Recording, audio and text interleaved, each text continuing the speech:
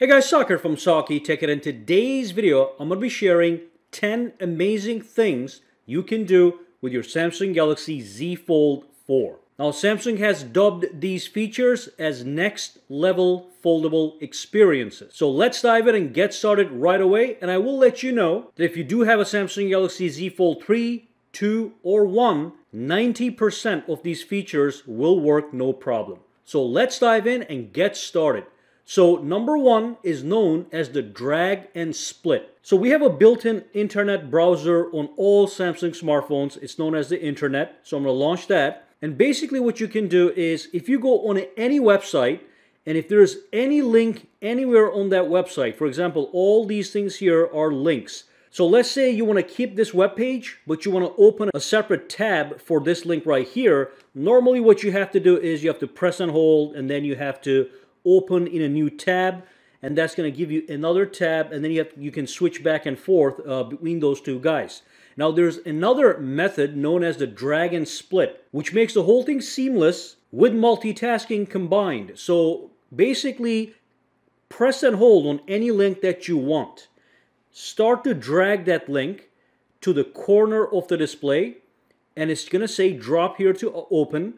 Let it go. And now what it's going to do is going to give you a split screen view of both of those windows that you wanted to take a look at. And of course you can make adjustments as necessary. If you want to look at over here, that's great. Then you just swipe it over. You can look at this, and that's fantastic. This makes looking at multiple websites so much more easier, and you can swipe it away to kill one of these tabs. Now again, I'm going to show you one more thing. You can also press and hold if you want.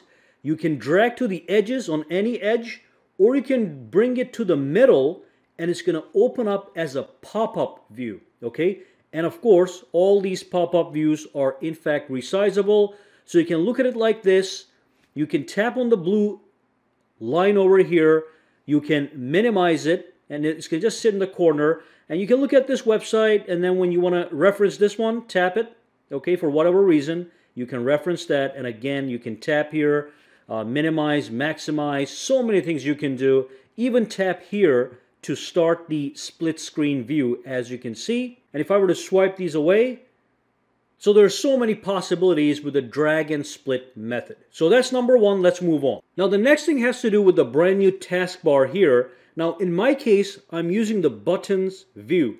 Some people use the swipe gestures, but let me show you what I'm talking about. So if I tap on any app, these applications that are right over there, they get pushed down and it becomes a taskbar, and then you can access anything you want right from here for quick switching between applications. Now, if you go to settings, display, and navigation right here, and if you go to swipe gestures, look at what happens. We get the same exact thing. I'm going to go home real quick.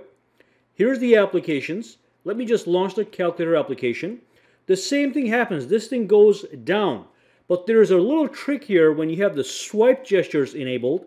What you do is you can press and hold right here, and that is going to disappear. Okay? So the taskbar is now hidden, and you're getting a full screen view. If you want to bring the taskbar back, you can't just go like this. Okay? Let me show you what you can do. You have to press and hold on the corner, and it's going to pop up just like that. That is fantastic. So if you do have these swipe gestures, you have the option to hide the taskbar if you so desire. Let's move on to the next tactic. So let me first set up the scene. I'm going to show you what I'm going to be talking about. I'm going to be talking about multi-active window and natural window switching. So let me launch one application, and let me launch another application. Let's grab this one. I can drag and drop it, and I can put it right here, as you can see.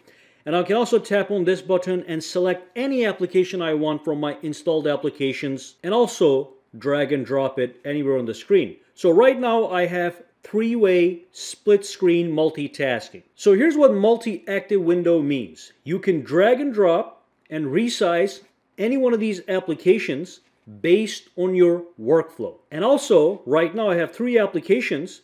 If I were to go home, those applications, those three applications are in fact saved.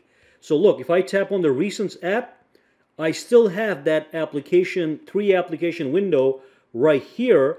And if you look on the top, you are going to see the icons for each application. And then you can tap it to bring it back. And you can have multiple multi-active windows, split screen windows, just like this one in the background. Let me just resize this real quick. Now the other option is known as the natural window switching. So basically I can grab any one of these windows and I can drag it over the other window, and it's going to replace, resize, and reconfigure the display. So again, I can grab this Explorer, and let's say I want to just grab it and put it right here. Now it's going to go there, and these are going to split screen on the side. Now, as you're using this feature, you want to make sure a certain setting is always enabled. So what you want to do is you want to go to your settings, and then you want to scroll down to Advanced Features. You want to go to Labs, and you want to make sure multi-window for all apps is enabled.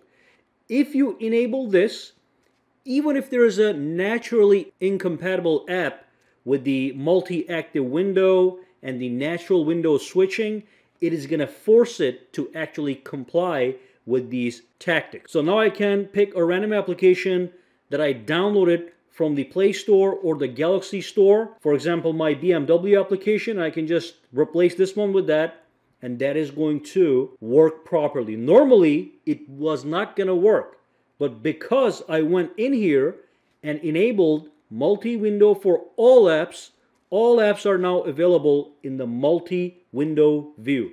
You even get that little message, but you can ignore that because it is being activated by the Labs feature. Alright, the next feature is known as the App Split View. So let me show you what I'm talking about first.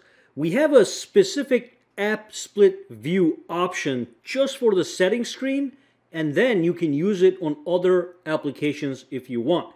So if I go to Display, and if I go down over here, you're going to see we have a screen layout and zoom option. Now this is the standard view that just gives you a full screen view, but you can do the multi-view so you can get a split screen, so it makes better use of that large screen area.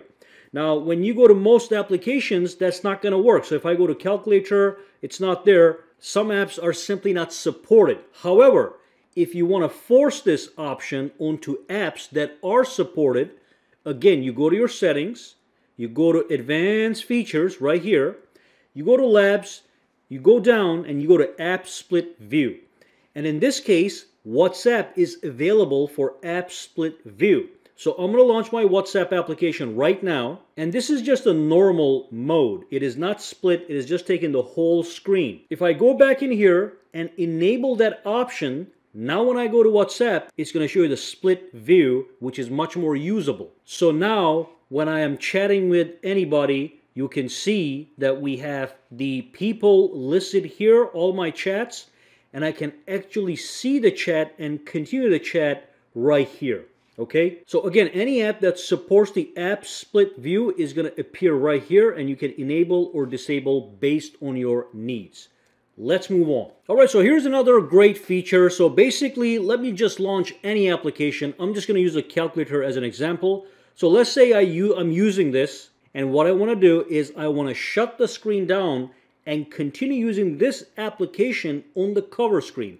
Here's the problem.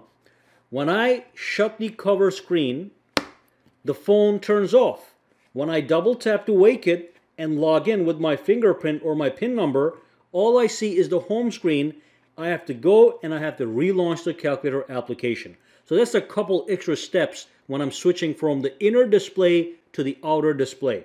Now we can fix that. What you want to do is you want to go to your settings, you want to go into display, you want to scroll all the way down, go a little bit up, and look for continue apps on cover screen. From here, you can pick and select the applications you just want to transition over to the outer display. Look at what I'm talking about. I'm going to activate the calculator. All right. Now what I'm going to do is I'm going to launch the calculator application. It is right there. So now when I shut the screen, look what happens. It transitions over. I don't even have to log in. I can start using this right from here. So that's a great feature. And the good news is, if you go into the settings, you can modify that for any application that you want. Display all the way down, pull up a little bit, continue apps on cover screen. You can enable this to work with any application that you want. Alright guys, so this brings us to the end of this video. I hope you guys learned something new. If you have any questions, comments, or concerns, drop them down below. Let me know. For now guys, have a fantastic day. Alright, so if you found this video useful, make sure to subscribe to SAKITECH by clicking that button, and also click that bell icon on the side to make sure you get notified every time I upload a new video. And if you do use Twitter, Instagram, or Facebook, you can follow me at SAKITECH online to get the latest updates as well. Alright, have a fantastic day.